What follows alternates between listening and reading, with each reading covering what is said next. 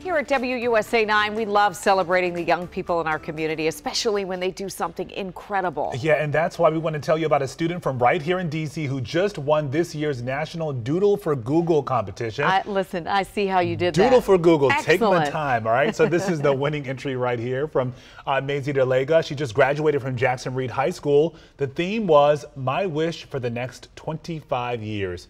Maisie said she was inspired by her family's weekly Sunday night dinners.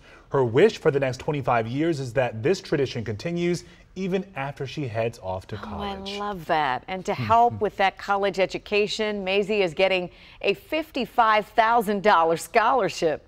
Google is also giving her school a $50,000 technology package. Wow. So a big congratulations to her and to Jackson Reed. I'm sure her family's so proud to see that. I bet. Grant that wish.